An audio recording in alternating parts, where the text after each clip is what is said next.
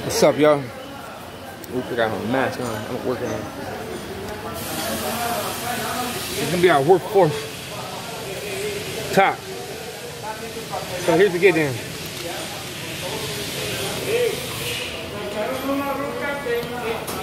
I was just thinking about this shit. Just thinking to myself, man, if I was Trump and I lost, I'd be like, you know what, well, fuck y'all then. I did what I could while I was here. You guys don't even appreciate me. I'm late.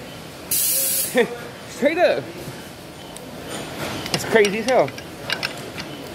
We already know he's gonna win. I mean, everybody knows he's gonna win. The truth is, Trump is on top.